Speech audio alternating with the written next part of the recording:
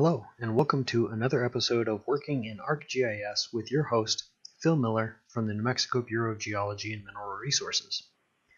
We're currently working on a little project that we have this year, and one of the things that I am noticing is that we're having a couple issues dealing with map packages and sharing files and editing those files.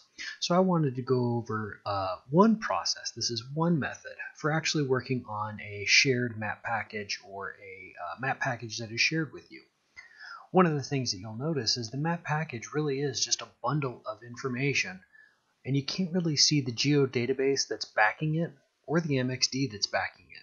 So one of the things that we need to do is we need to extract this map package into its individual components, allowing us to see them. So this is one of the phases that we're going to do. The other phase is what happens once we extract that map package. How do we edit some of the features that exist within that map package? So we want to do this in according to the NCG MP09 now released GEMS data model so that we can actually work with these files and collaborate with other authors. So one of the first things that we do is we need to go ahead and take this map package of a partial geologic map and extract it. So we need to go ahead and open ArcCatalog and navigate to the location where we saved our downloaded map package. It'll be something like this. It'll have this symbology, which is a little box with a map logo. The file extension is MPK. And once we get to the location of that,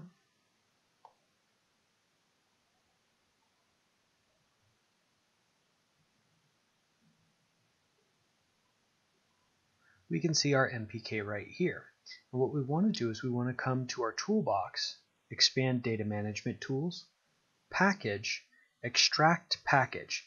This allows us to unbundle our box of information that our map package holds.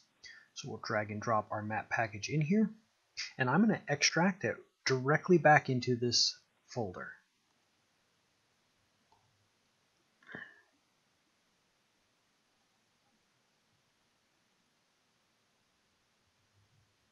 And remember, everyone's folder format and folder structure will vary, so make sure that you follow the folder structure of the organization you're working in. So I'm going to output to this folder location,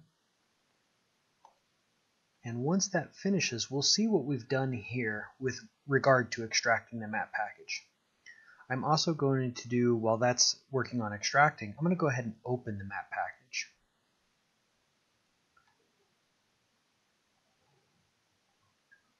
I'm doing this so that we can see all of the components that go into a map package. We can see that it really is a complete collection of all of the elements that go into making an ARC map document.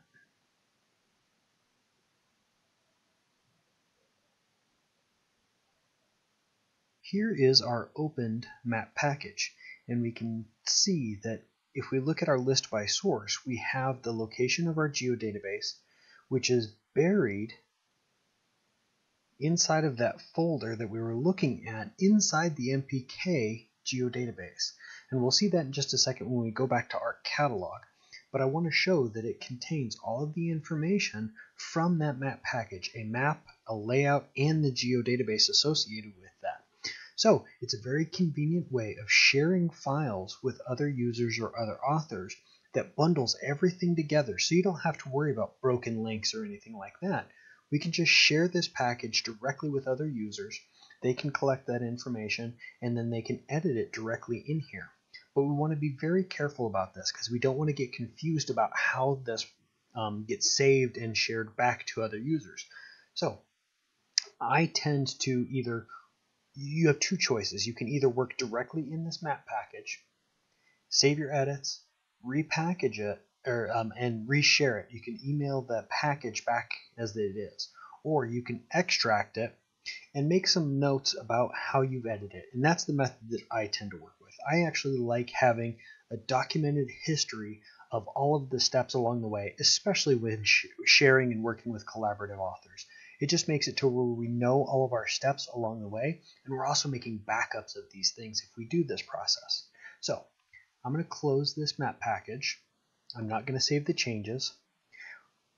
Here we are back in Arc Catalog, and we can see that our extract package process has completed.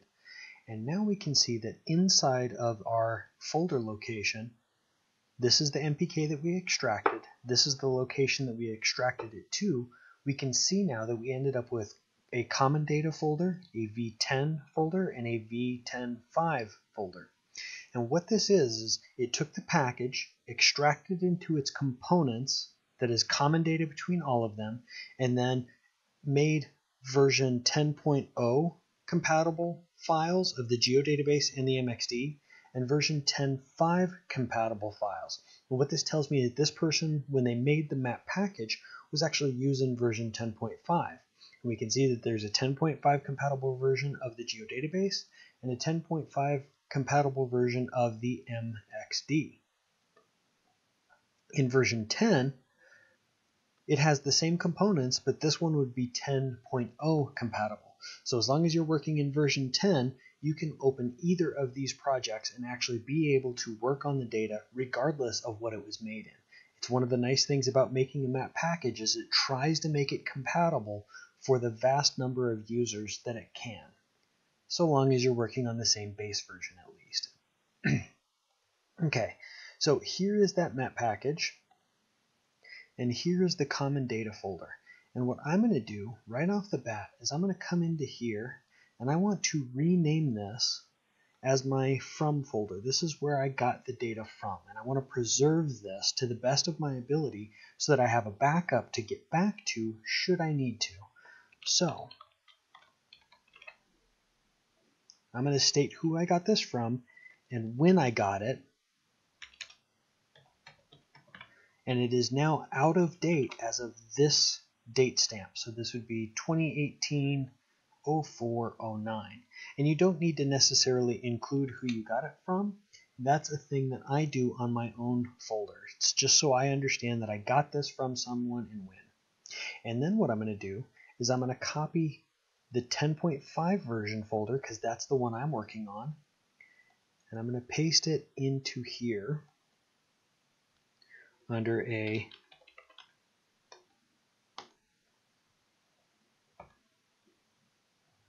folder of the geodatabase name, paste it in here.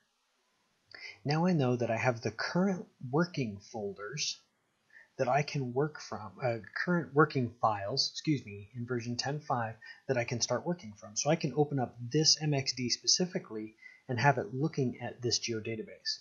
Now I broke some of the links, so it's not going to be looking at this geodatabase specifically, but we know how to repair our data source.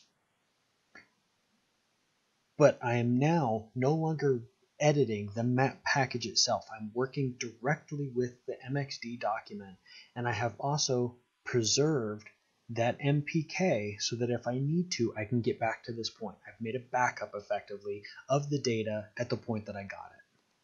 So we can now go ahead and close our catalog while the MXD for this quadrangle is opening up. It remembered the location of the geodatabase, but some of the common data, the link to those files broke. So let's go ahead and repair that data source. And it's because we changed the name of it from Laguna to Laguna from colon 2018-04-09. So all we have to do is navigate to that common data, and the common data is probably stuff you shouldn't be editing anyway, because it's not in the geodatabase proper.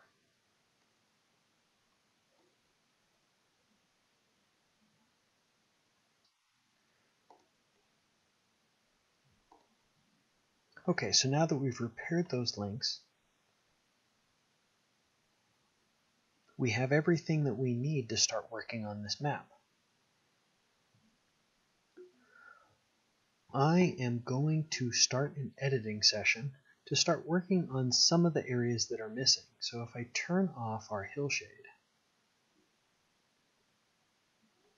we can see that there's areas inside this map that have yet to be mapped. And we want to edit some of this. So this is where we're going to start from here. We'll switch to our data view. I'm going to turn off the topo temporarily just for editing purposes. And now we can see that we have holes in here. And one of the common comments that I have is that if you're working with a geodatabase, so long as you have map unit points, when it comes to the map unit polys, you can always make them faster from the contacts and faults and the map unit points than you can by editing the polygons and the lines that make up those polygons separately. It takes more time to edit both of them than it does to edit the lines and then make new polygons from those lines.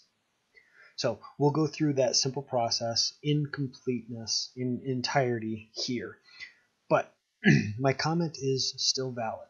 It's better to work with the contacts and faults than it is to work with the contacts and faults and the map units. It just adds an extra complex step that you don't necessarily need to do. And Arc can make these polygons much faster than we can editing them individually. It's just a much faster process. So let's see that. We have our polygons here, and what I'm going to do is I'm going to make those unselectable. I want to prevent myself from accidentally selecting those when I start an editing session. What we want to be editable is contacts and faults, or selectable. What we want to be selectable is contacts and faults and map unit points. The other thing is if we have any stations that we want to add in, we might as well make that editable too. Same for if we have any orientation points, any strike and dips. So make these selectable based on what you're going to be adding in or editing to your map. For my purposes, I'm really only going to be editing the contacts and faults and the polygons. So all I need to have editable are those features, the contacts and faults and the map unit points. And that's what the list by selection in the view is used for in the table of contents. It's really convenient because I can only then select what I need to start selecting. So if we start an editing session on the geodatabase,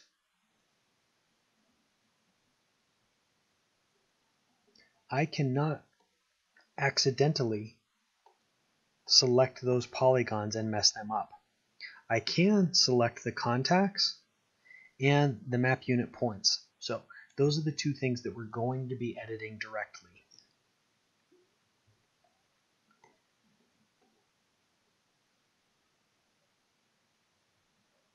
One of the areas that we want to edit is we want to fill in these polygons. So if we really wanted, we could, and I'm going to just be drawing arbitrary features from here. I want you to recognize this is not actuality. This is just the idea or the concept of how to edit things in a geodatabase, how to edit things in a partially completed map.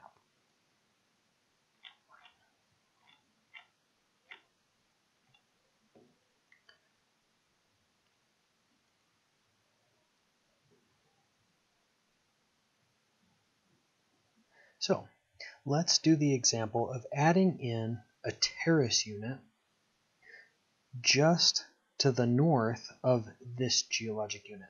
So we've started our editing session. If we have our Create Features tool up, we just need to find the contact that corresponds to the type of line we want to use. So let's say that this contact is certain, the existence and identity are certain, and the location is accurate. So here is that. And we should go ahead and zoom in to the area of interest. So from here, I can go ahead and add in my terrace unit. And there's lots of ways to add these lines in so that they're smooth. One of the things we can do is we can use streaming. We can use individual clicks like I'm doing here.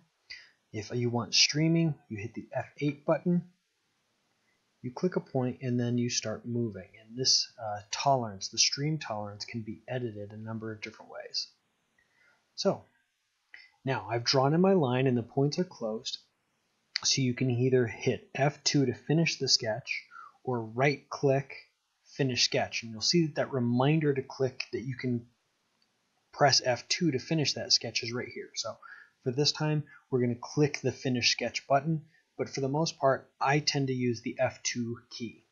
So we have now blocked off what will be a future polygon. It's not a polygon yet, but we'll deal with that in the end.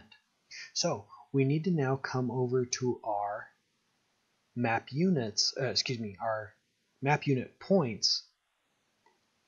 Click on our map unit points and place a point what will be inside that polygon area. So there's that point. With this point still selected, we need to open the attributes for that. So I have it opened up as an individual window already. To see that, because likely that won't be up, if you go to Editor, Editing Windows, and click on the Attributes window, it'll open up a new window pane that is this. And from here, we can go ahead and type in the information we want. So it doesn't need a map unit poly ID. But for map unit, we said that this is a quaternary terrace, and this is the second order terrace. The identity confidence should be certain. Its label should be QT2 as well. Its symbol should be QT2 also, and this can change from map to map depending upon what you're doing with that. Notes, this would be a good opportunity to state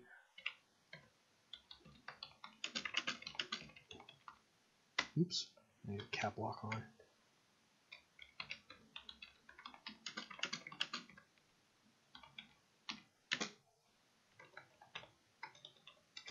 We saw it in the field on April 1st in 2018. Every user should have their own unique data source ID. So, for each map, let's put it that way, a unique data source ID for each map. I am going to call myself data source 007. And the point type is a map unit. And we can see that the created user has edited based on my username, the date it was edited on, and then anytime I come back and edit this, if I make changes to this, this will update as well. What's bizarre is my system time is, it's probably done on universal time code, not on local time code. Okay, so now we've created this, and one of the things that I like to have done is I really like to make sure that my map unit points is labeling.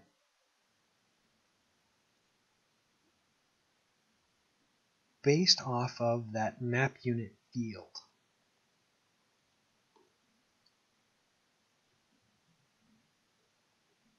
And the reason why is I like to see that my map unit is in fact labeling so that I have a visual reference for what that polygon will become when I remake polygons. So when I remake polygons, this point will inform this area that it needs to be QTSJ. And this point will inform this area that it needs to be QT2. So that's one way we can add in a contact and make a polygon from that in the future. We'll see that step further. Let's go ahead and do another change. We want to split an existing unit into another subunit. So I'm going to zoom out. I'm going to zoom into this area right here. So let's say we actually want this unit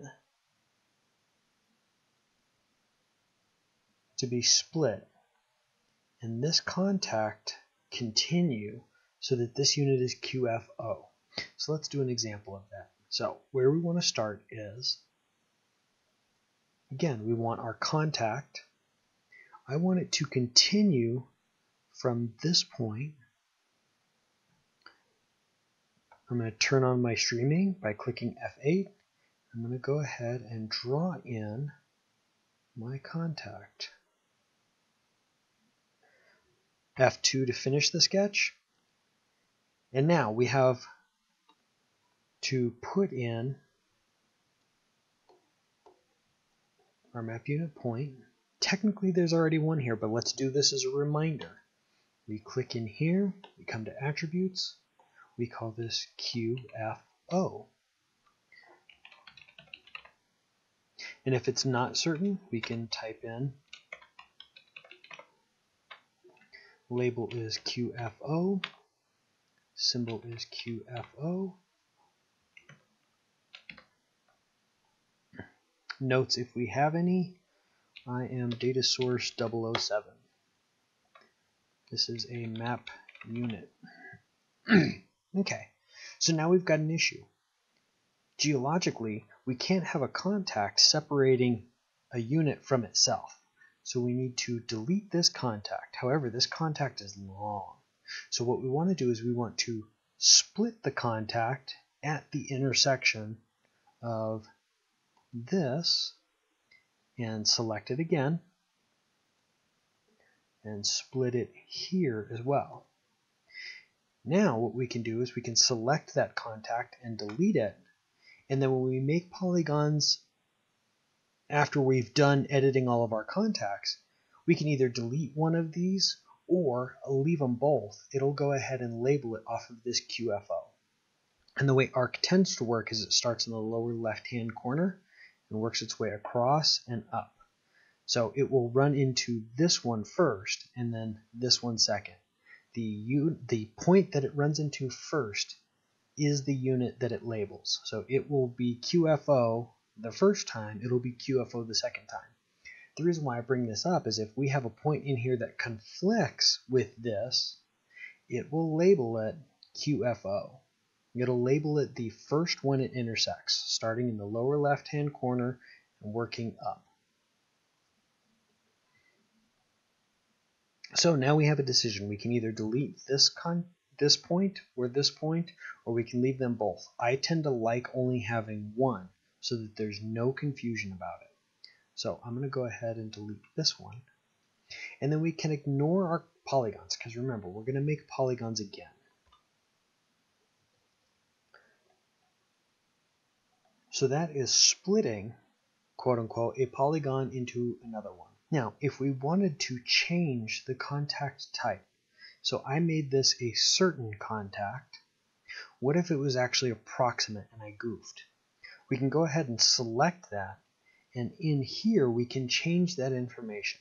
So currently this says it's a contact whose identity and existence is certain and its location is accurate. We actually want to change that to be approximate. But where we really want to change this is in this symbol field. The symbol field holds the key for identifying what the line type is. And from my FGDC codebook, I know that an identity and existence, a contact whose identity and existence is certain and its location is approximate, I know that that code is 01.01.03. And we can see that this is now changed from a solid line to a dashed line. So if I were to change this back, now it's a solid line again. It's through the symbol field that it changes. That's why this is green highlighted. It's the field that the symbology is actually using to identify and draw the line type. So I'm going to change that back to 03. This now says that it was done by Colin, and he did it using field work and air photo interpretation. And I can say this was changed by 007.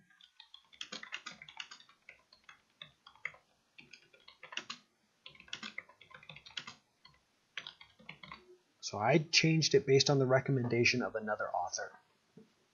And we'll notice that my line type shows that created and shows my edited time. So that's one of the things that's neat about this, is it updates those fields dynamically. If I were to select this one, we can see that this one was originally created by Colin Sikorsky, and because I have now selected it, it updated it based on the fact that I'm going to change it, and it updated it when I changed it by splitting it into a separate line. If we look at this one should remain unchanged. I have not done anything to it. So that's one way we can edit a line type that already exists. That is the basics of editing line work, and that's the focus that I want to impress upon this, is we're editing the line work. We're adding in contacts and faults and map unit points to fill in this void or to alter the existing geology. And that's the basis of what we want to do. We want to be able to edit this and alter it to our specifications.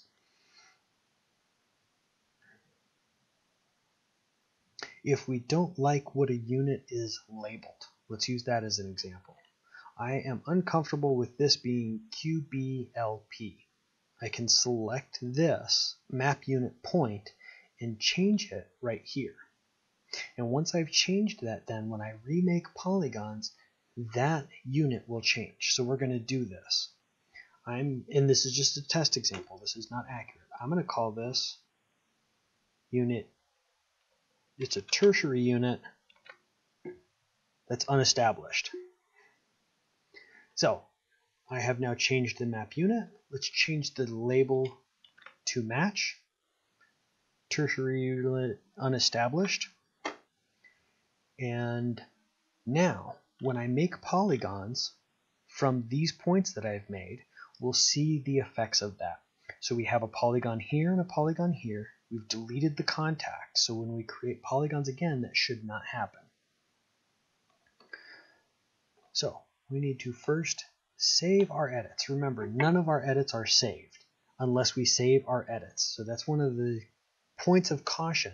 If you've worked for 5 hours and your computer crashes, if you haven't clicked editor save edits, none of those changes have taken place.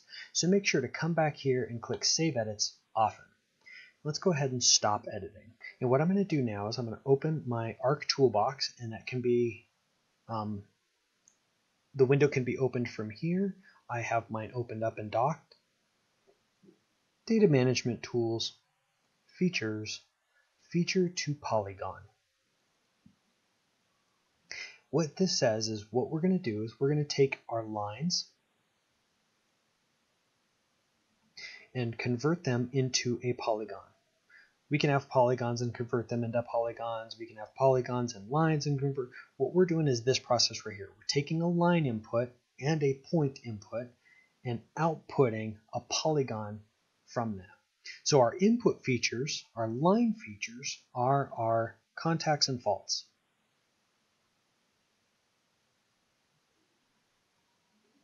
I'm going to save this inside that geodatabase.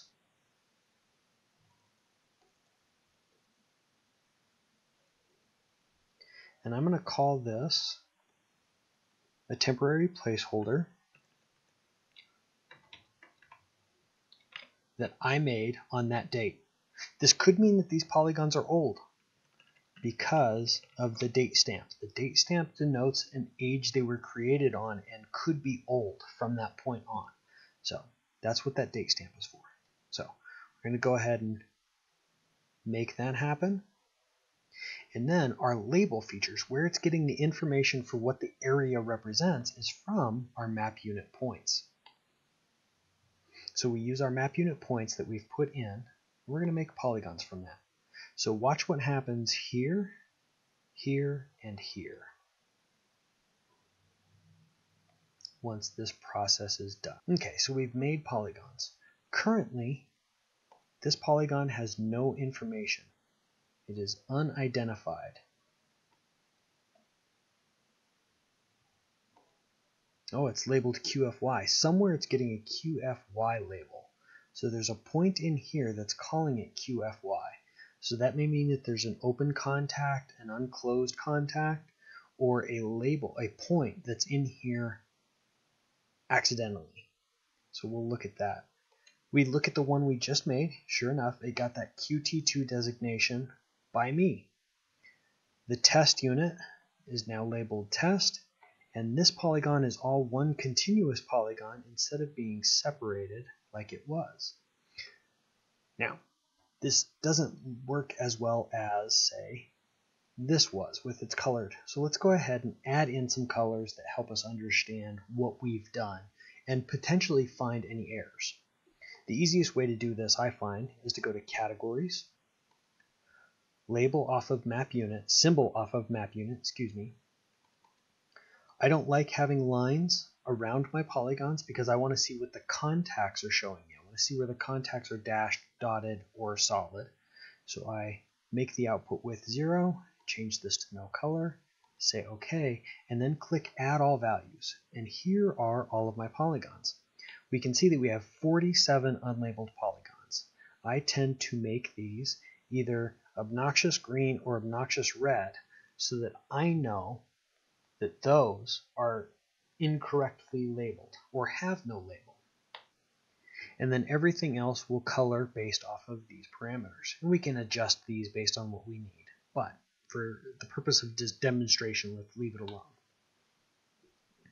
And now we can see that some of our lines don't exactly jive. Some of our polygons don't exactly jive with what we think we should be seeing. So I'm going to drop this below our contacts and faults. And we can see that these two are labeled exactly the same thing. Even this is supposed to be QAL. So this is getting QFY. This one's getting QAL. So there's a QFY. Although there's a QAL here, that could mean that somewhere around here is a polygon, a contact that's not closed out. So I'm looking for the location where this polygon is getting that QFY instead of that QAL.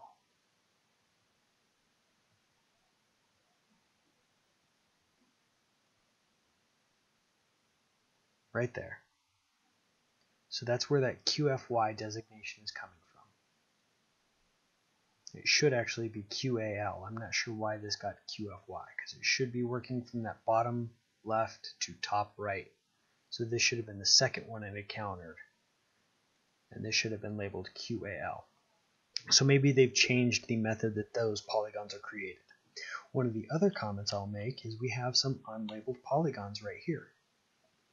No map unit, no label, no symbol. This polygon has no idea what it is because it's missing a map unit point. So that's another area that will have to come back to and actually put a map unit point in. And it's really nice because we know from looking at this, if we open our properties, in symbology, we can find out how many of them there are. So currently I see 3 right here. And we can see that there's 47 of them total. So those are 47 polygons that will need to be addressed with a map unit point.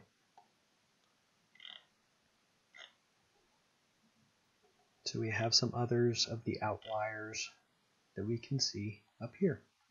And all that needs to happen is we make a map unit point, we place a map unit point in here, make polygons again. I tend to go through this set by set by opening the attribute table,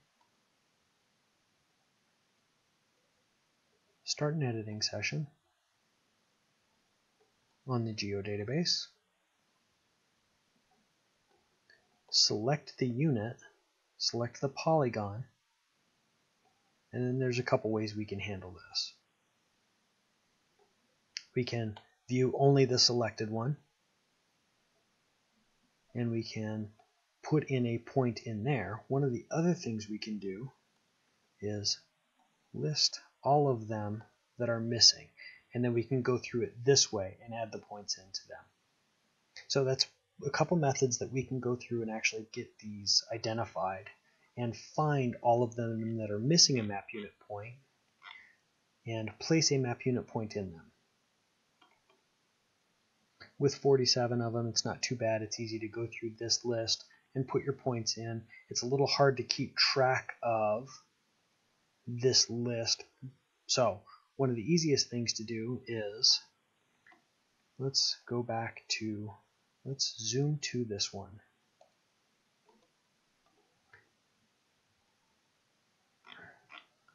So this polygon looks like it should be QFOC. So let's go ahead and put that point in there. what I'm going to do right off the bat is QFOC.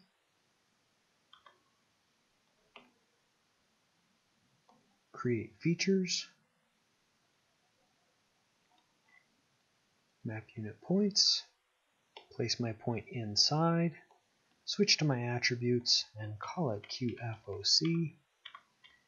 QFOC. QFOC. Data source 007. So now we've corrected that point, and we can see that it got the right color for QFOC, but likely I did that wrong. It looks like this is actually supposed to be QFOC, QAL, QAL. So let's change that. Let's correct this point to be QAL, QAL, QAL. And let's edit this polygon area to match.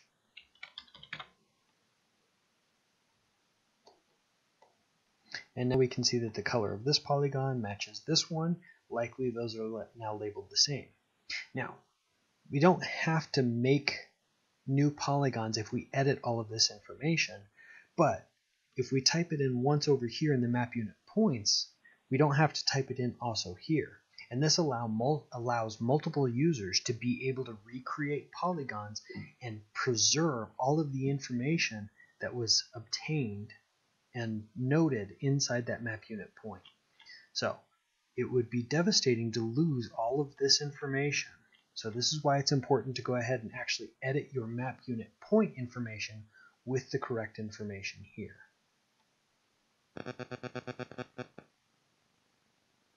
Like we see here.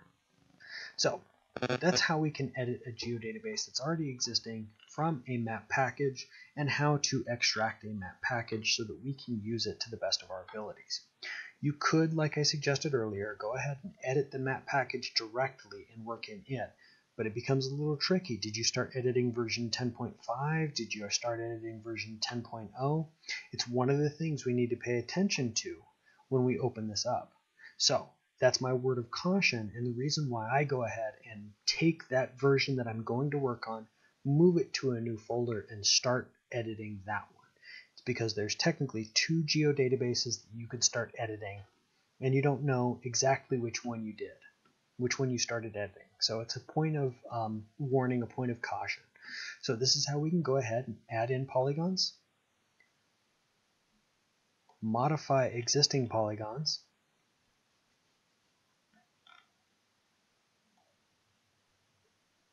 and add in our map unit points associated with that.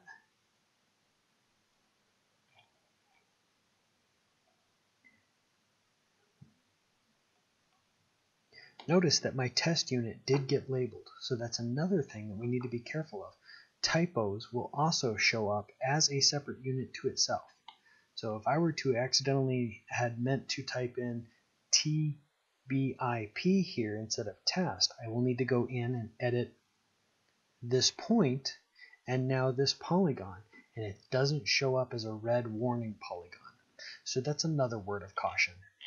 Let's pretend that we have made all of our edits that we want to make. We've made all of our changes, we've made all of our corrections, we've added in all of our contacts, we've corrected all of our contact types, we've made polygons, and now we're ready to package this and share it with our co-authors. The next step that we want to do is do exactly what our co-author had done for us, and that's make a map package. The map package bundles everything together. So these are the units, the polygons that I created. Let's go ahead and share this as a map package. And I'm going to save this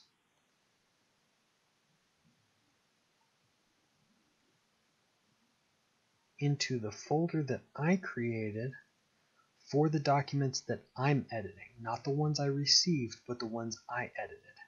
So I'm going to go ahead and go in here and make a map package.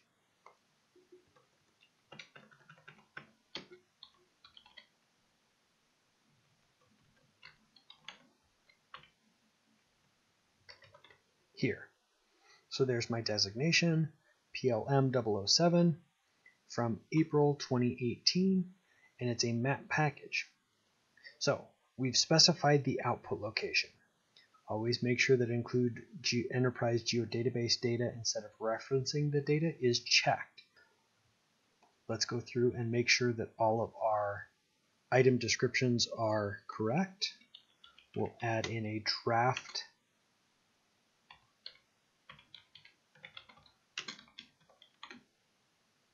and update our missing metadata, just in case anything's gone wonky or we've edited our metadata since we last made this package. You can add any additional files.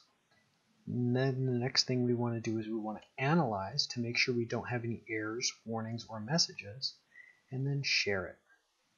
And this takes a little bit of time.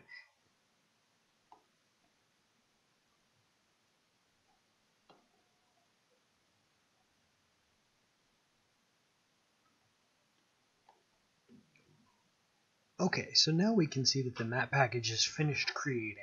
What I'm going to do here is go through the process of showing where this is so that you can share it with your collaborators. So I'm going to click OK. I'm going to close the ArcMap document.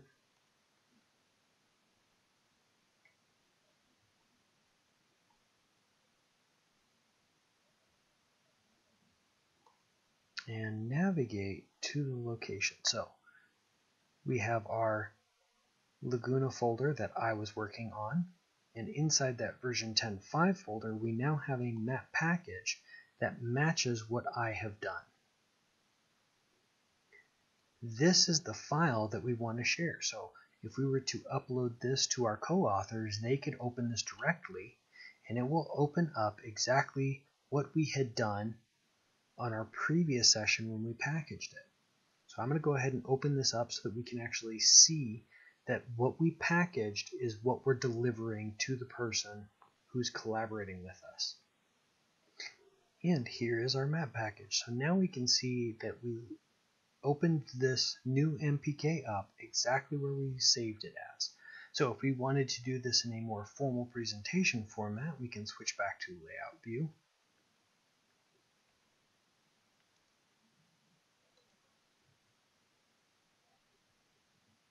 Reset our data frame properties to view the full extent of the mapping area at 24,000, 1 to 24,000.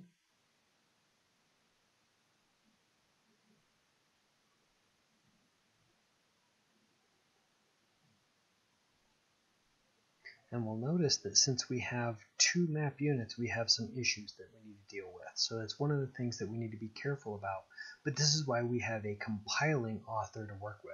The compiling author should be able to take this information and combine it with this, or eliminate this altogether and make the units that we made coincide with the description of map units that was created previously. So there's some things that we can do additional. There's some things that we don't need to necessarily do because the compiling author can do it. Or you can always contact me and ask me questions, and I'll go ahead and inform you the best method for getting this stuff corrected. As always, I'm your host, Phil Miller from the New Mexico Bureau of Geology and Mineral Resources. Remember to have a GIS day.